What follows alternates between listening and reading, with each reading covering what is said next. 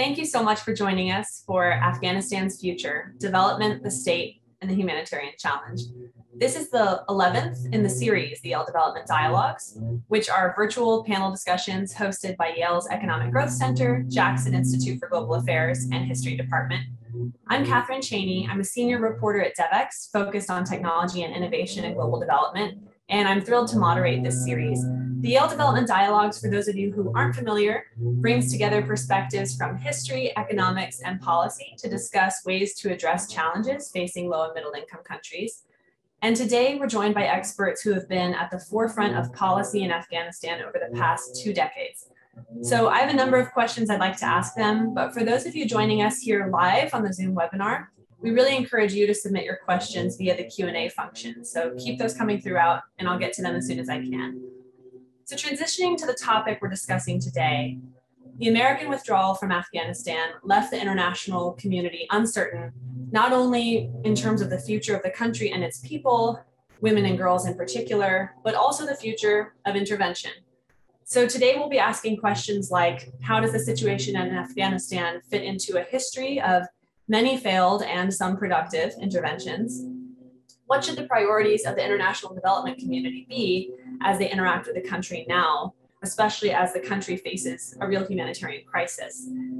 And what does the future hold for the reconstruction of Afghanistan and its relationship with the same foreign powers who were previously invaders? So joining us to discuss these questions and more, we're thrilled to be joined by Dr. Orzala Nemat, an Afghan scholar and think tank leader, who is research associate at the Department of Development Studies, which is part of the School of Oriental and African Studies in the UK. Khalid Payenda, who served as the last Minister of Finance in the Islamic Republic of Afghanistan, leading an ambitious portfolio of economic reforms and anti-corruption initiatives until his resignation in August 2021.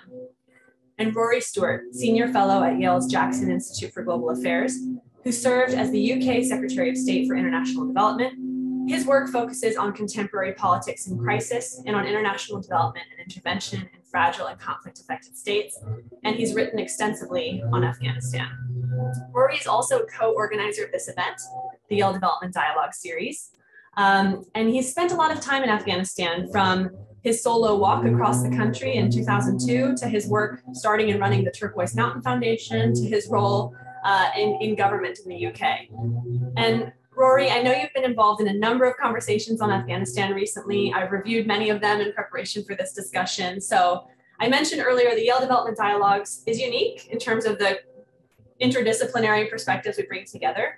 So I'd love to hear, what are some of your thoughts and goals for this particular conversation? What can our audience expect? Thank you very, very much indeed. And it's great to be here and a great privilege to be with my 2 Afghan colleagues, who I hope are going to be doing the majority of the talking. Let me just try to frame it slightly from a Yale University point of view in the history of international development. So Afghanistan is both a very exceptional situation, but also one that connects to a much, much broader, longer history. So in terms of exception, people will think about it as a military intervention, but it was also one of the largest international development and humanitarian exercises of the last 20 years. This was a country in which the international community didn't only deploy nearly 1 million military personnel over the period, but hundreds of thousands of civilians who worked with Afghan partners on almost every dimension of economic development, on human rights, on civil society, on schooling, on health, with absolutely unparalleled levels of investment. Now, as with any of these situations, it is possible to criticize a lot of that investment. Of course, much of the money which was spent by the international community in Afghanistan ended up finding its way back to the West through strange contracts. There was also, of course, a lot of corruption. Nevertheless, there are very, very few countries in the world over the last 20 years where quite so much was invested. And there was a very, very ambitious idea on remodeling a society. So it gives us an opportunity to see what, with all the ideas of the West, or the technology of the West, or the money of the West, what was and was not achieved over a 20-year period, and how that compares to the way we thought about international development from the 1950s onwards.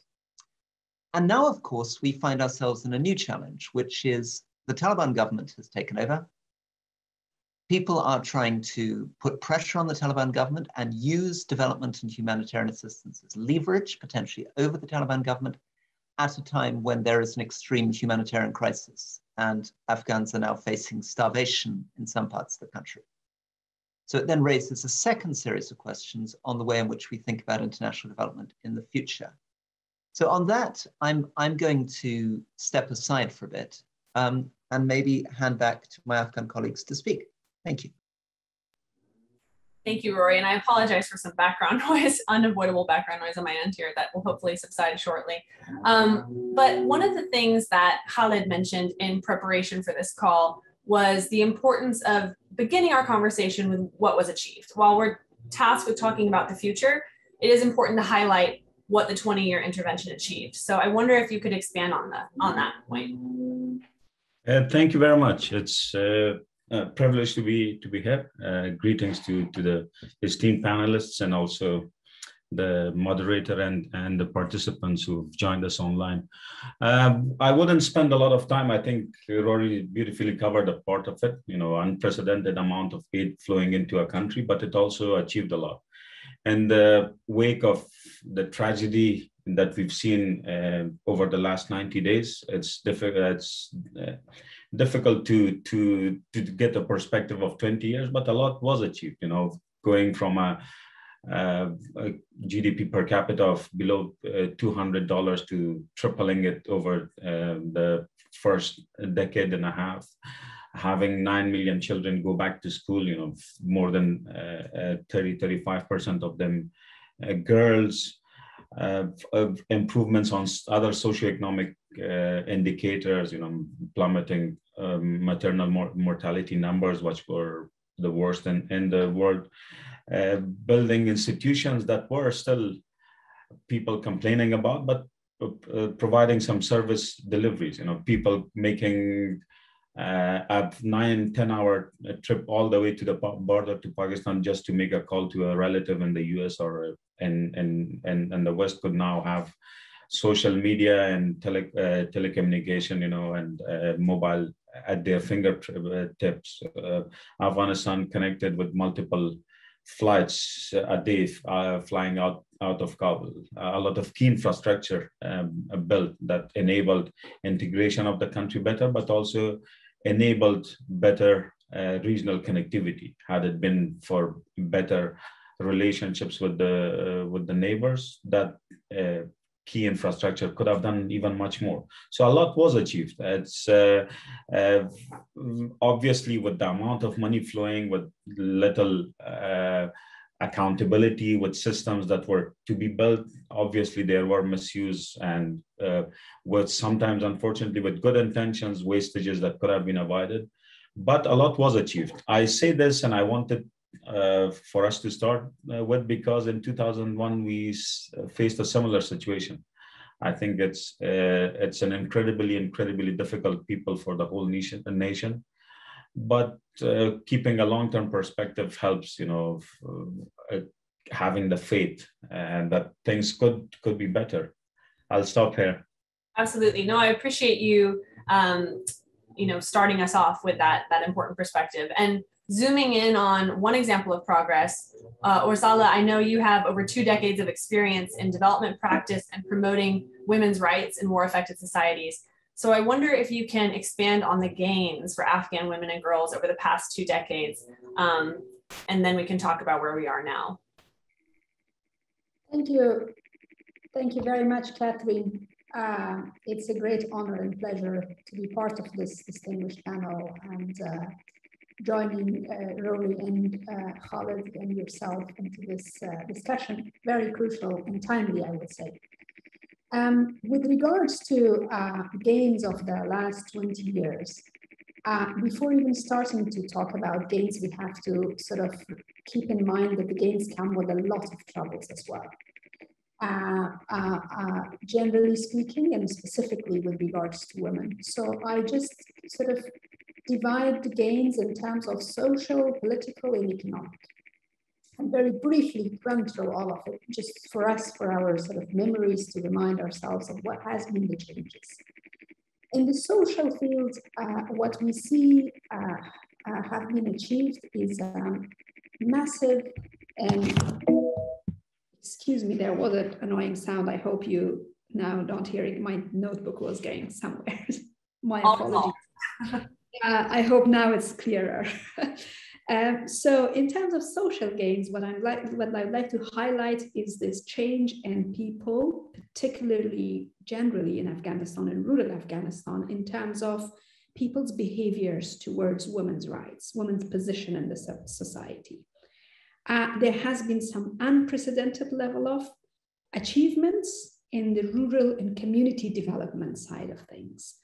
In some communities and in some areas that I have gone to, because of my own research on local power relations and local governance, I find out that for the first time in the history of these areas, the state and the donors have reached there not to extract, but to deliver. So this is something that we cannot deny. Nobody, including the Taliban, cannot deny the impact of the community development and the role of women in the community development programs. The conditionality that was set up has been a game changer. Now, having said that, in terms of social behavioral change has happened, we see a thirst for education. We see the thirst for education across the country, across generations, across gender. There is a pin pad campaign by volunteers from the southern Afghanistan running around with the men that in appearance to all internationals look like a Taliban, no different from a Taliban, long beard, big turban, having a paper, a placard in their hand and says, open the schools for girls. So that's something that has a message for everyone, particularly for those who are ruling the country now. The political gains, although in many aspects quite symbolic, but has been also important. We have had in the constitution 25% quotas, but a lot of women made it beyond that quota in the provincial council and parliamentary elections.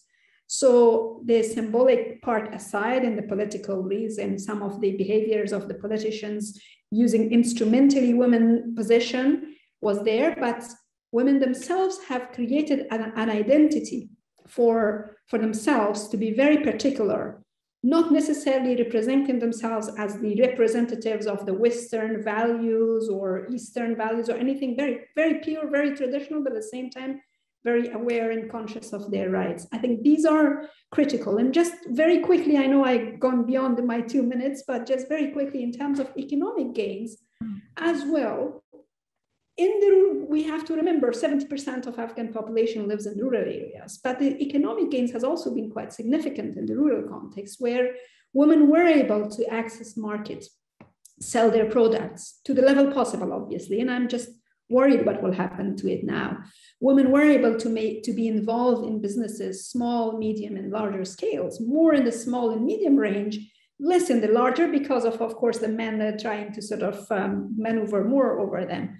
So overall, in all these different sort of areas, there has been quite significant gains that we cannot deny it. And that's something that with the crisis that is happening now, may be affected. Maybe we will see the different levels and maybe we'll see some changes, but there will not be a kind of a dragging to the 0 point again. That's my sort of bit of an optimism in terms of moving way forward. Thanks. Thank you. Rory, please jump in. A couple of quick things. I mean, I think the first thing to understand is that the story in Afghanistan is uneven depending upon which part of the country you're talking about. So in many ways, there was huge progress, not just in urban areas, obviously in places, the cities, but also in places like the Bamiyan Valley, Hazarajat, extraordinary transformation over 20 years. Other areas of the country, for example, the Sangin district in Helmand, very, very difficult.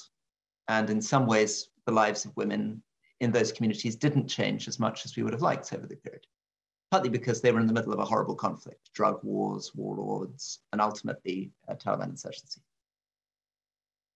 On the second point that Dr. Orzala has made about small businesses, this is absolutely vital. And there's actually a great deal the international community can do to help.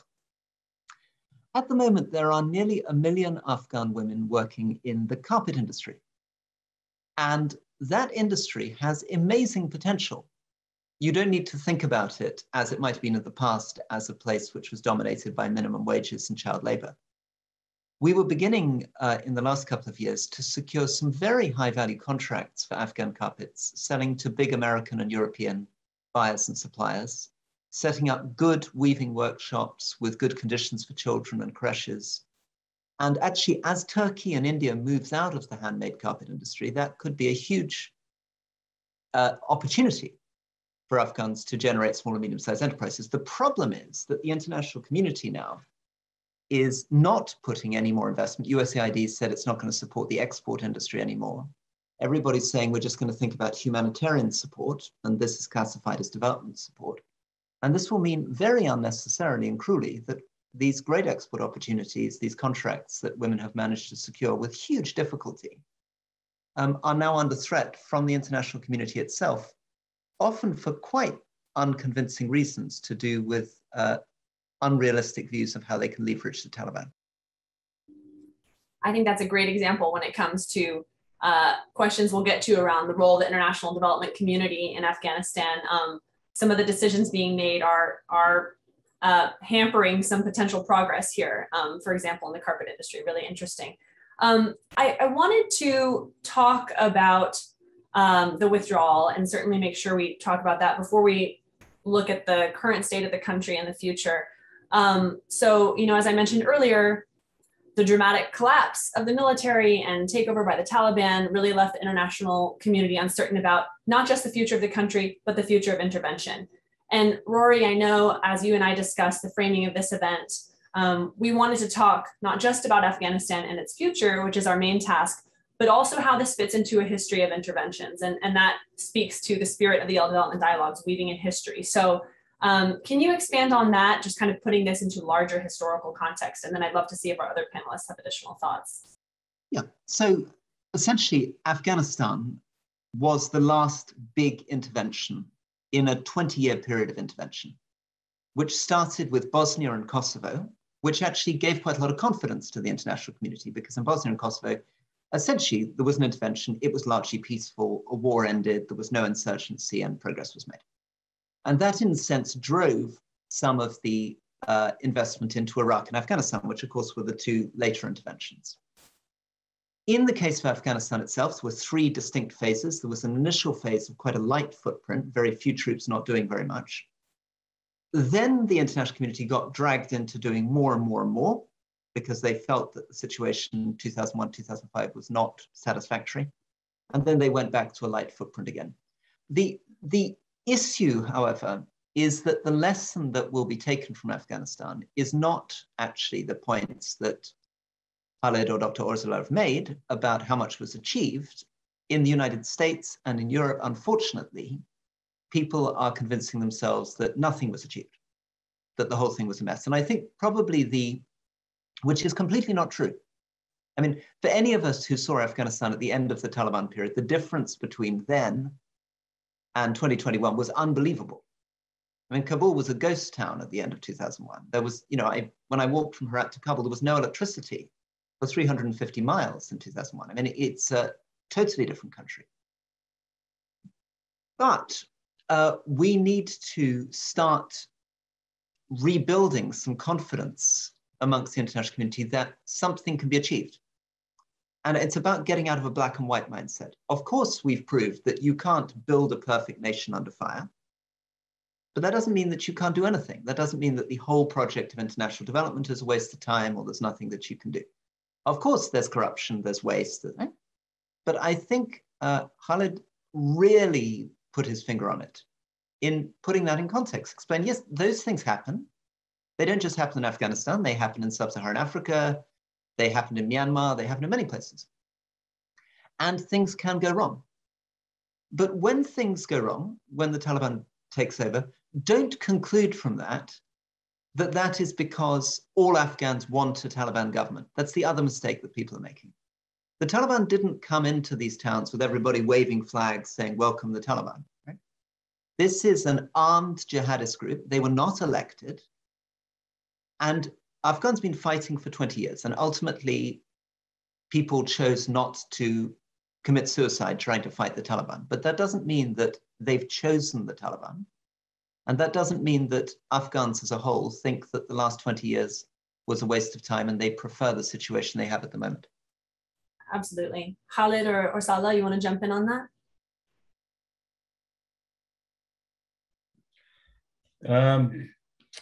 Yeah, I second everything Rory said, including his last intervention on the differences in how intervention was done within provinces. You know, it also had to do a lot with winning hearts and minds. Somehow military did not do what militaries do. You know, they went and created parallel structures, dwarfing their other institutions that were supposed to do aid work. You know, the US military spending in some years 100 times more on development than USAID is going to skew the whole development agenda. And unfortunately, you know, the size of the national budget was so small and so much was spent outside the budget that the government had a real problem, you know, showing and increasing its legitimacy. You know, so these things really did have a role in how things played. And unfortunately, you know, when you look at some of the lessons that come out of Afghanistan, it's not the first time. You know, if you look at aid effectiveness principles of what you should do and don't, and how you spend and what channels you use, and how the government could be a partner, unfortunately, not much has been learned.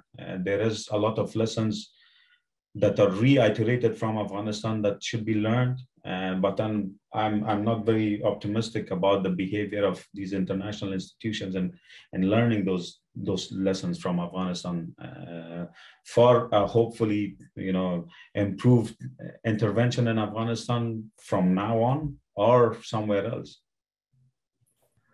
Orzala, anything to add in terms of lessons that should have been learned to inform, you know, yes, it had lessons from history been considered, perhaps things would have unfolded differently, and or lessons that we should be taking now from, you know, the crisis that has unfolded to inform work moving forward.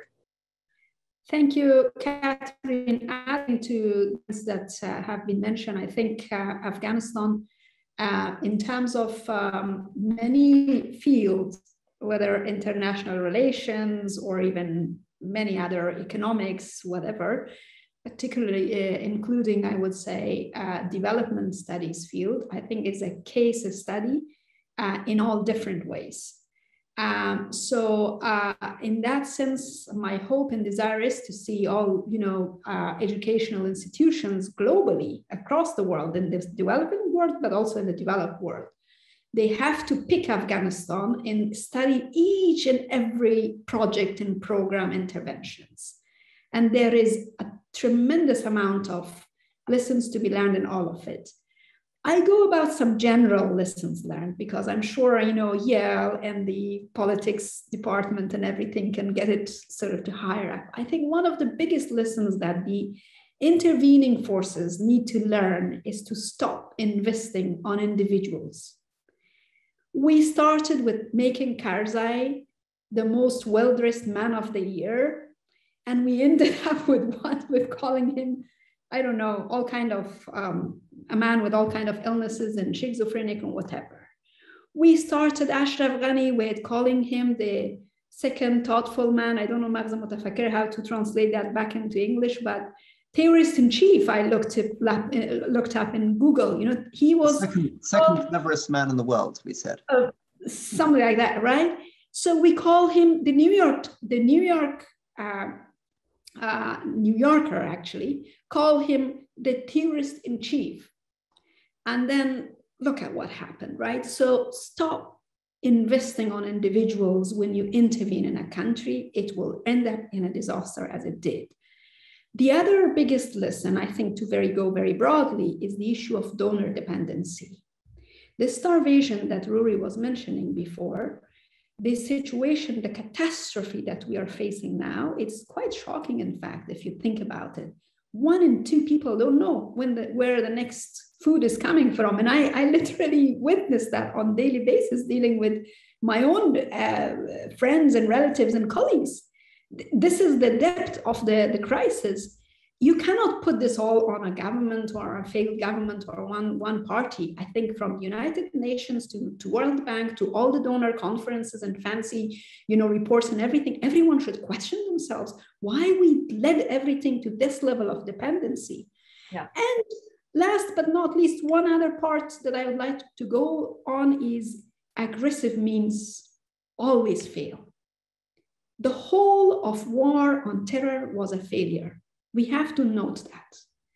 The whole mission was to go and smoke out, quote unquote, the terrorists. Guess what? Those you call terrorists are handed over back the whole country on. We don't go into blaming a game here, but aggressive means Guantanamo Bay, drone attacks, night raids didn't work. And that's what we see. The Taliban are more aggressive today because of those. They are reacting against their actions that were taken against them. So I think these are key lessons that we need to sort of look into. Stopping here. Rory, go ahead. One thing I would add is the international community being modest and humble with itself and with others about what it can achieve. One of the problems is that when you're spending, and when I was Secretary of State for International Development, I felt this pressure. You're spending billions of dollars in somebody else's country. So there's a lot of pressure to tell the voters in Europe or the United States that we're going to transform everything. And you also are always showing off towards Afghans, telling them it's all going to be great. We know what we're doing. We have best practice, capacity building. It's all going to be amazing. It would be very helpful to, from the beginning, set more realistic expectations. The truth is the history of international development in a country with a lot of challenges like Afghanistan. And as Khalid has pointed out, this was one of the poorest countries in the world in 2001. With a situation where many villages in 2001, there was only maybe 1 or 2 people in the whole village who could read or write, right? And it's almost impossible to know what the infant mortality rate was because there was no proper registration of births and deaths under the Taliban, but we know it was terrible. Right? So if you're starting from that level, to be very realistic with Afghans and with your own voters about what you can achieve. So instead of saying, we're going to create, and this is something we all did, British politicians did it, but Afghan politicians did it too. Ashraf Ghani, I remember when I saw him at the beginning of 2002 saying, we're going to create a gender-sensitive, multi-ethnic, centralized state based on democracy, human rights, rule of law, right? It's not very helpful. Of course, maybe that's the long-term aim, but begin by saying our aim is over 10 or 20 years to make Afghanistan more prosperous, improve the schools, improve the clinics. It's going to be slow. It's going to take a lot of time. And by building that spirit, you're not going to get so many frustrated Afghans. You're not going to get frustrated voters. You're not going to get into this crazy, very American all or nothing mentality. Either we throw the entire US military at it or we do nothing at all, right? This doesn't work domestically. If you were working with a community in the United States with high unemployment, let's say a coal community in East Kentucky, you wouldn't think that it makes sense to say, we're going to go and we're going to fix everything and we're going to do it by dumping, $100 billion on you. And then if it doesn't work out in 10 years, we're leaving. We've got an exit strategy and then we'll blame you. We'll say you're all cowardly and incompetent and corrupt and we're off, right? Of course, the partnering is a very long, patient process. And part of the thing we did is that Afghans became frustrated because we pretended to do things we couldn't do. Instead of being honest from the beginning, that it was going to be messy, that it was going to be very long-term. And getting out, and I think Orzala is wonderful on this, the ridiculous, hero to villain thing that we did with the presidents, with President Karzai and President Ghani, right? Actually, in many ways, compared to presidents in much of the rest of the developing world, these were pretty good guys. The problem was that we would convince ourselves one moment that they were geniuses and saints, and then the next moment we all said that they were corrupt and incompetent. It's a crazy way of thinking about anything. Really powerful lessons being shared here. We have some questions coming in, and many of these questions are geared toward Afghanistan's future. So I want to make sure we move in that direction.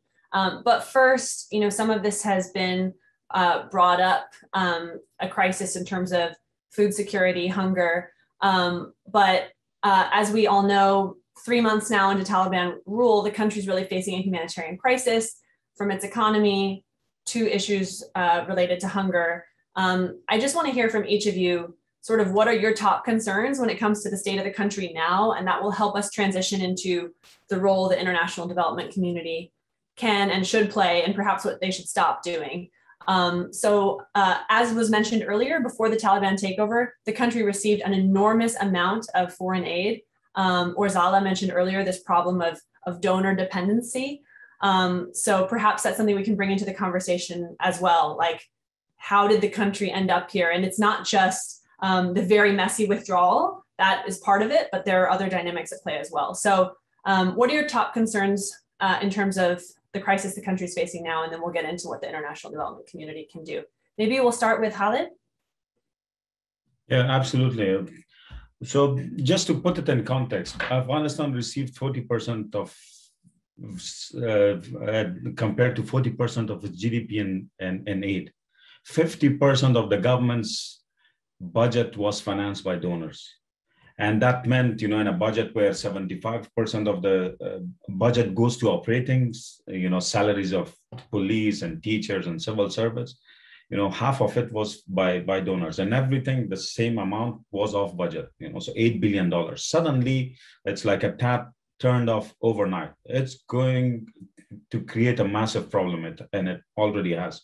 And on top of it, you have a banking sector that you rely more and more, not for lending, normal banking, because we had issues in that area, but for transfers.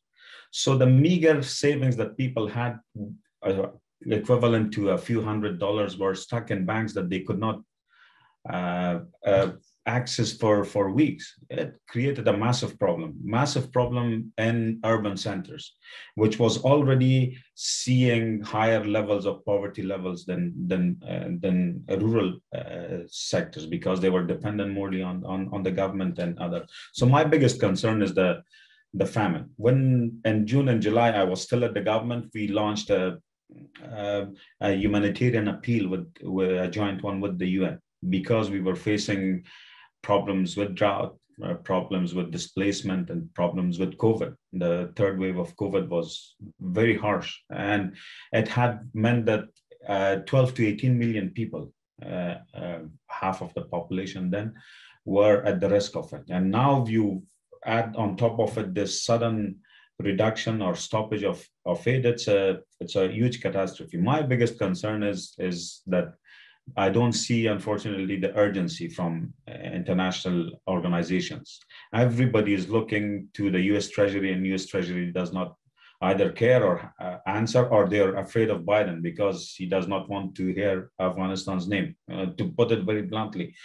And other international organizations, because they have powerful governors of the US government sitting on their boards, they're all paralyzed. The World Bank sits on the biggest trust fund in the world for Afghanistan Reconstruction Trust Fund. You have to just convert the in reconstruction into relief and, reprogram some of them, but it's not happening.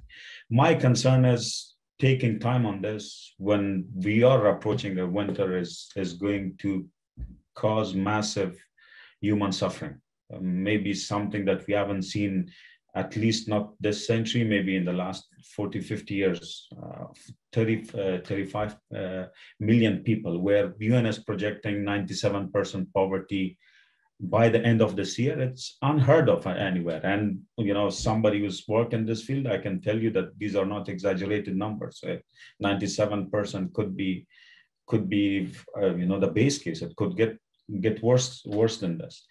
I think humanitarian aid needs to move fast. I think the international community, international donors, the UN and the IFIs who've been engaged in Afghanistan, who've partnered, have to find a way around the US Treasury sanctions, because those are not going to be lifted anytime soon. If you are a realist, You have to think that, but there are other ways, mechanisms through swapping and mechanisms through physical transfer of cash into the country to make sure that these programs go ahead. And talking of the gains, some of these achievements that were made in Afghanistan were done in collaboration with international agencies, but also NGOs. Like the basic package of health services was all delivered through NGOs, the community development councils by the subnational levels. You know,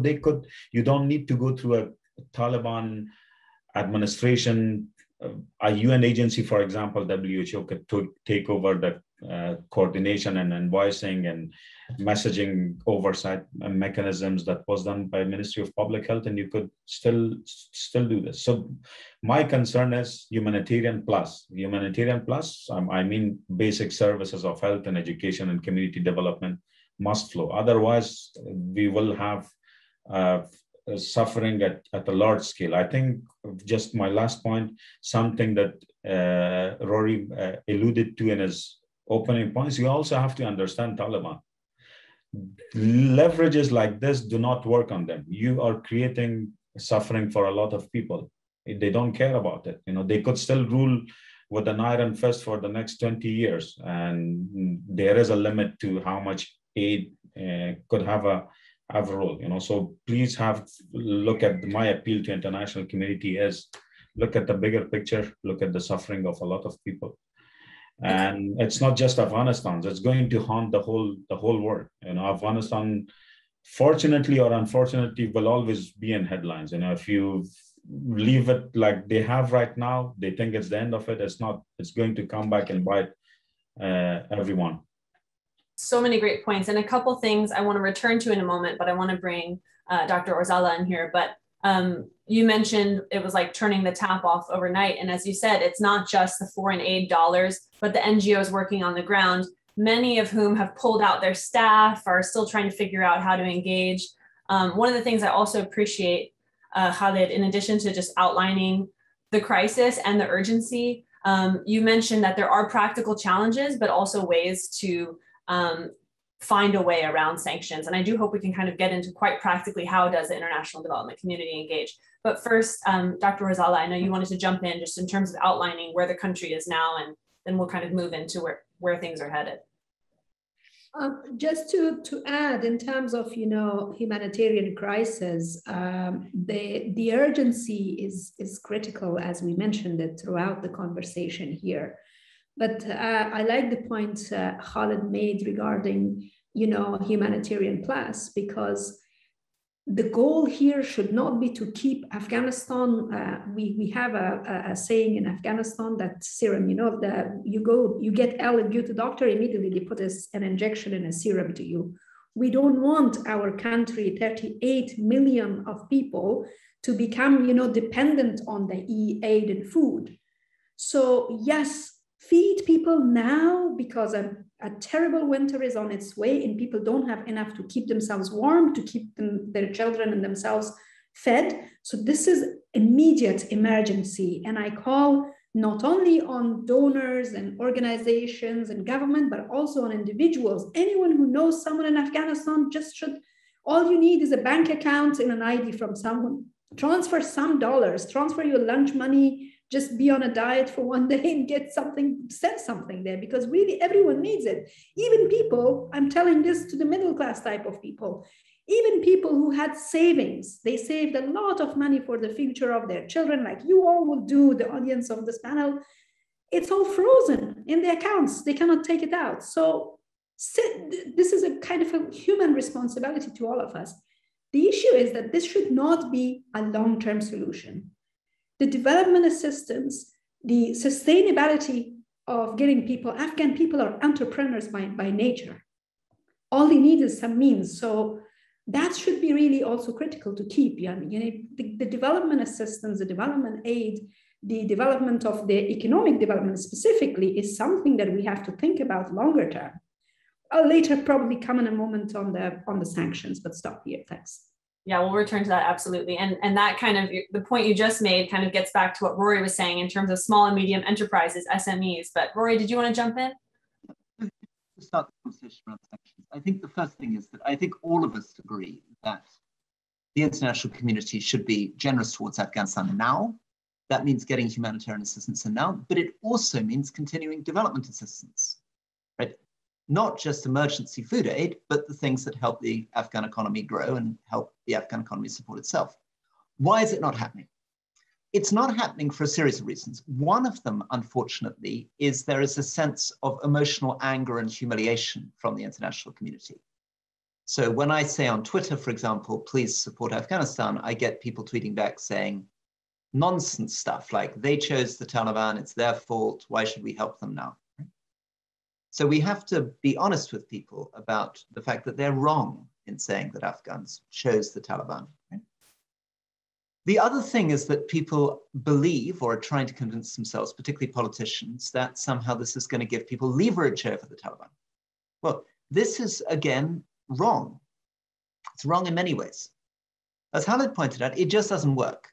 Many of these Taliban fighters have been living in very tough conditions in refugee camps or almost in caves in the hills in some situation. They're not like Russian oligarchs. They don't want to go shopping in Fifth Avenue in Manhattan, right? So they're not primarily motivated by these questions around sanctions. But there's a bigger point, which is that actually it's morally wrong to starve the Afghan people, believing that by threatening to starve the Afghan people, you're going to somehow get political concessions out of the Taliban, is totally immoral. Now, what does this mean practically? Practically, a lot of this is bureaucratic. This is, why is the money stopping? It's stopping often for small bureaucratic reasons. State Department has suddenly canceled a lot of its projects because they say they don't have enough staff on the ground to administer them. The European Union has canceled a lot of projects saying we don't do development anymore, we're now just going to do humanitarian. USAID is trying to re-profile, right, which is a very complicated bureaucratic process where they're saying we don't want to support export industries like the carpet industry, but we're going to go into livelihoods. And then other people are saying, no, there are terrorists who are in the Afghan government. And that's the most dangerous thing of all, because people are beginning to say, no, but this is sanctions people.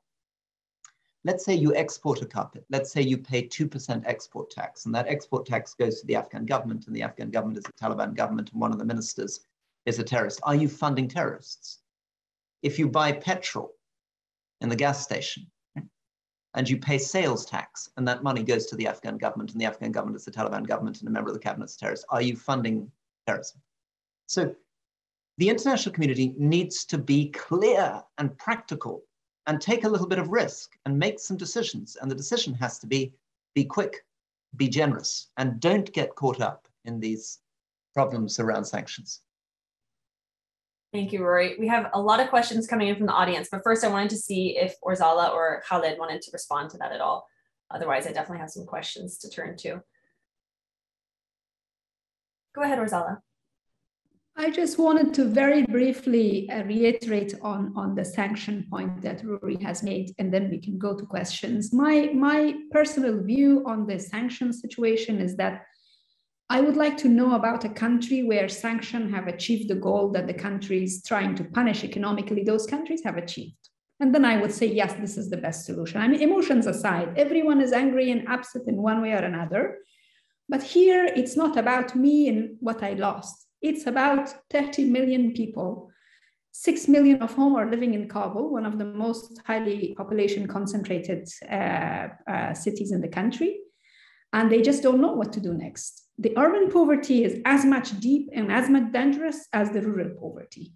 The rural is a little bit less at risk at this time because they have been like going through this poverty for a long, long time. But even people with, as I said, small and medium set of activities and enterprises are going into crisis. So the question there has to be a distinction between giving legitimacy to some actions that the Taliban government are taking, particularly their gender apartheid at the moment in terms of, complete discrimination against women.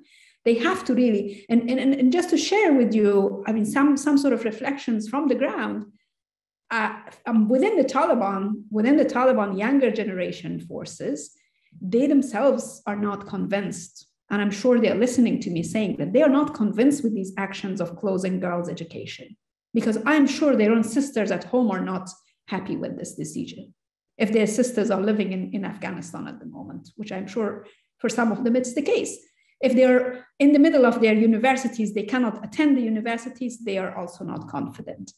And they're already, like somebody was sharing on social media a picture of a drive-through which shows girls going to school, and immediately one of the young Taliban tweeted in Arabic and says, this is rumors against the Taliban that girls are not letting to go to school. Here, look, they are going to school. And that guy again corrected himself, says, no, this is primary school. These are not children.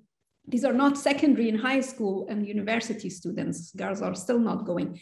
So scholars, Islamic scholars from around the world called on Taliban and says, can you come into a conversation with us so that we can resolve this?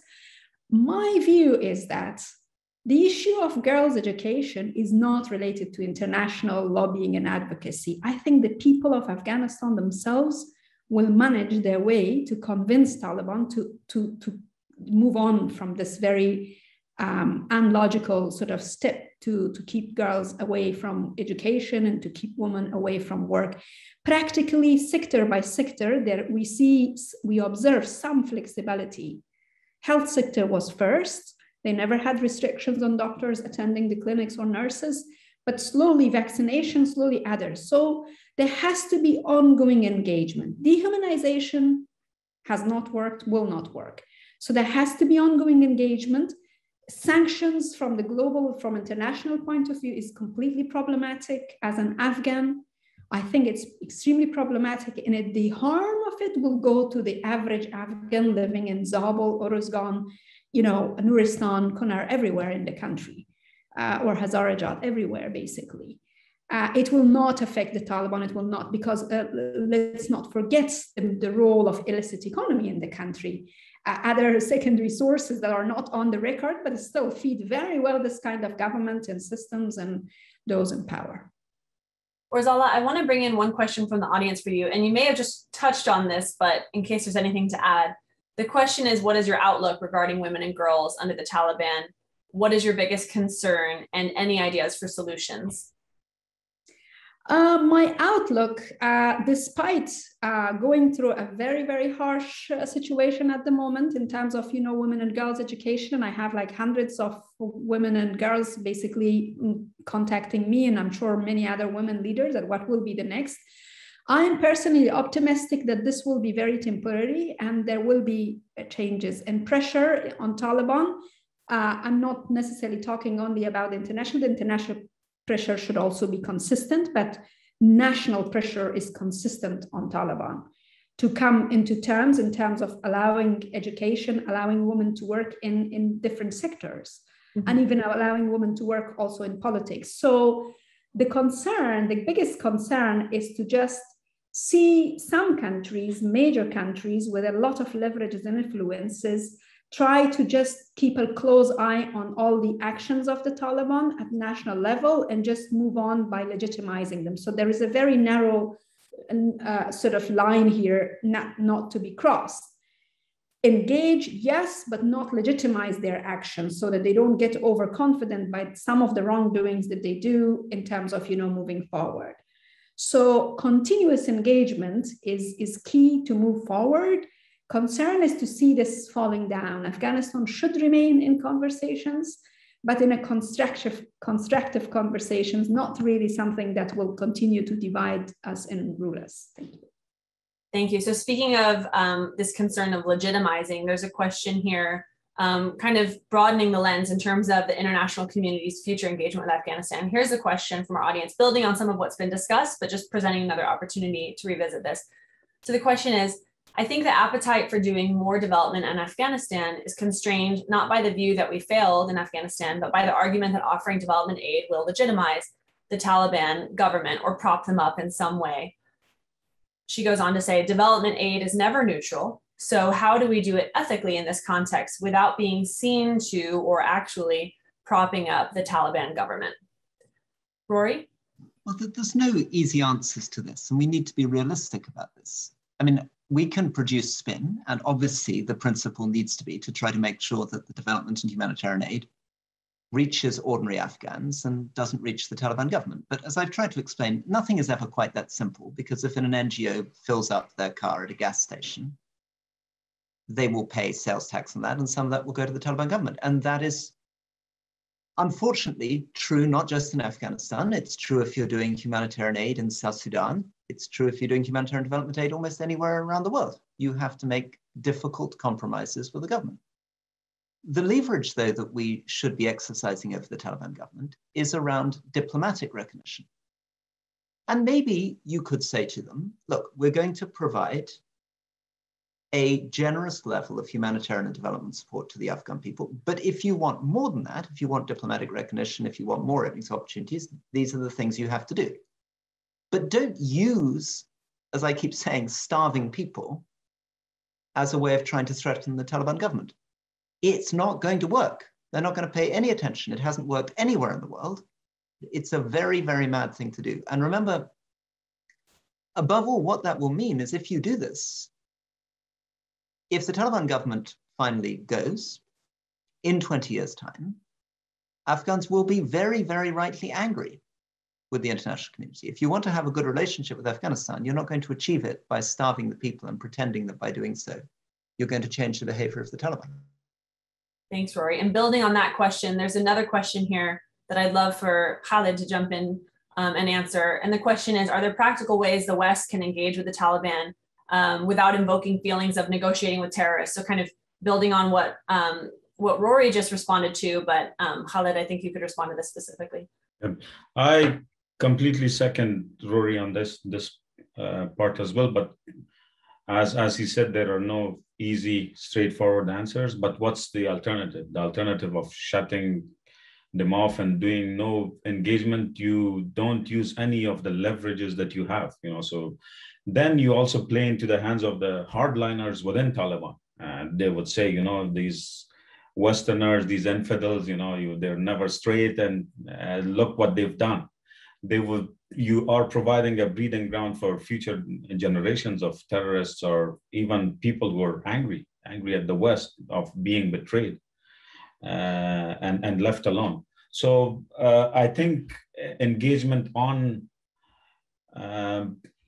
humanitarian plus should be a gateway for further discussions. I think they've shown some willingness on discussions on girls' educations, for example, which is a welcome improvement and development, but more should be done. But still, I believe if there is the issue of going through the Taliban government and then financing going through them as a concern, there are ways. As I said earlier, you have national programs, for example, the Citizen Charter or National Basic Package of Health Services. You just have to replace the government agency that used to do the oversight with another agency, or probably UN. UN is engaging through them.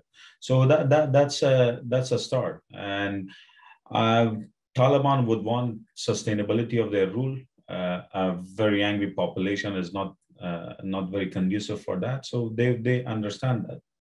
But then there is a limit to all of this. At what cost are we going to isolate Taliban? At the cost of 30 million people starving to death? I think it's not going to look good on the whole Western idea of freedom and human rights. So you have to engage with them. And as Rory and Orzala have mentioned, we don't have to go far to see, for an example of how isolation has not worked. Look at our neighboring Iran in the last 40 years, crippling sanctions, for people who've been there, hyperinflation. But what has happened? They've increased in their grasp on the system and population more. I think abandoning discussions with the Taliban might not be the right approach. One other question I'd love to just squeeze in from the audience before coming to each of you with final thoughts. We've been talking a lot about the West and interactions with Afghanistan moving forward. And there's a question about regional politics, neighboring countries and larger powers like China and Russia. So I wonder if anyone would want to jump in on that question. Maybe I could add a couple of points before Rory and Orzala have their views.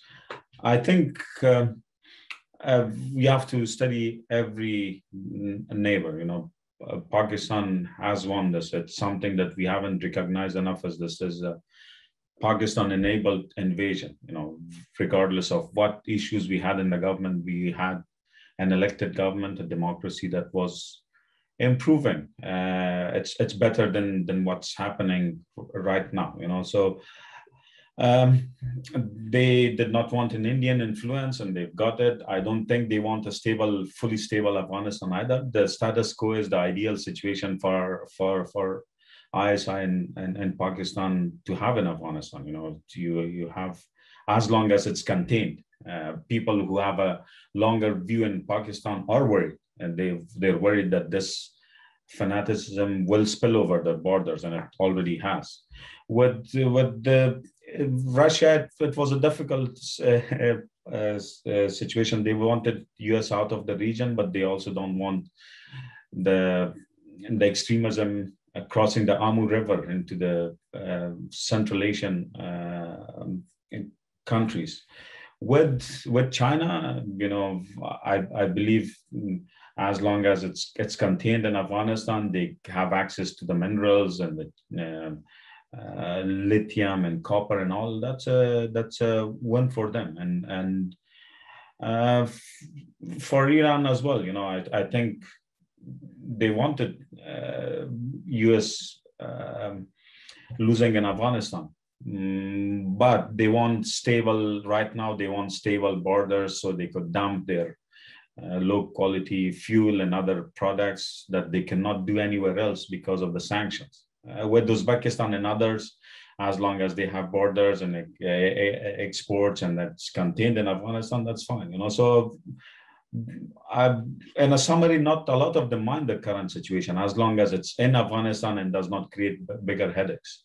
But that view might be a short-term view. The long-term, an unstable Afghanistan at the heart of Asia is not good for the whole region, but also the whole world.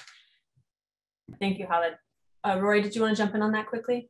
Just no, I'll leave you because you're heading towards the end, aren't you? You want to do some final comments?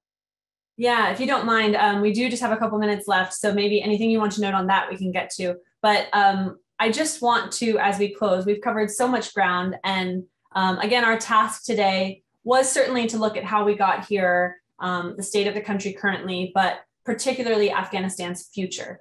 And so I wonder, just in our last couple minutes here, and I hate to ask such a big question with only about 30 seconds left for each of you, but you know, you've all made so many great points. What's one thing you want to leave our audience with in terms of Afghanistan's future, a call to action specifically for the international development community, which we've discussed quite a bit?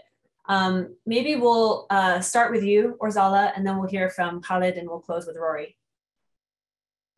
Thank you, Catherine. I hope to be able to say it in 30 seconds, but my personal message to the international development aid and to those who are willing to support and sponsor is to invest on the Afghanistan's young generation, provide them with scholarship opportunities now before it becomes too late, particularly girls.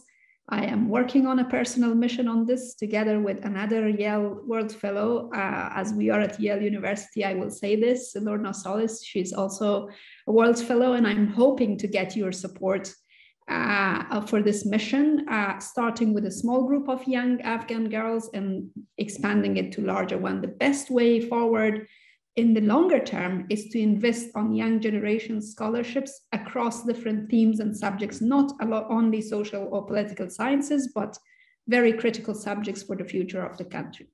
Thank you. Thank you. Khalid?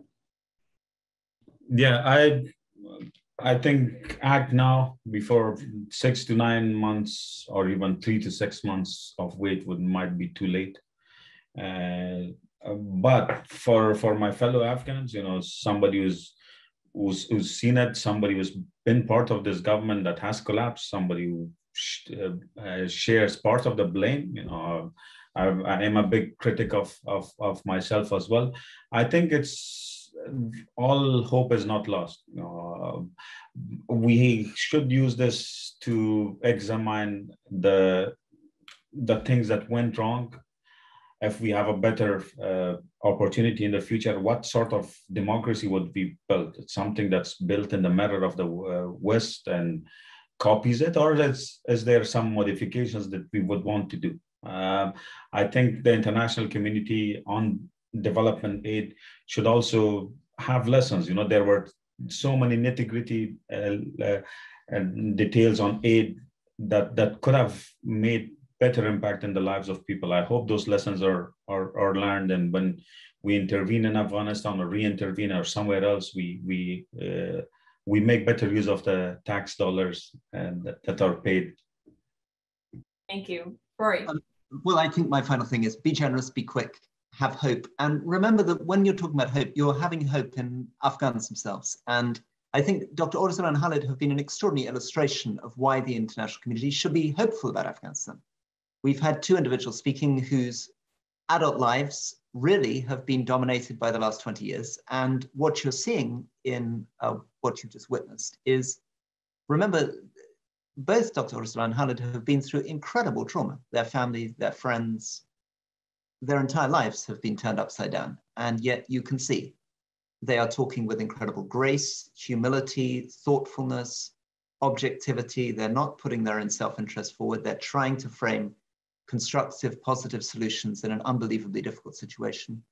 And so that should really give us hope, because that is, of course, what people like me love about Afghanistan. That's why the international community should believe in the future of Afghanistan. I love that. If we were all together in person, I know the audience would be applauding, and I would as well. So thank you so much to our panelists for this conversation on Afghanistan's future. Again, this conversation was part of a larger series, the Yale Development Dialogues, which will be continuing, so stay tuned. And thanks so much to our audience for tuning in. We'll see you next time.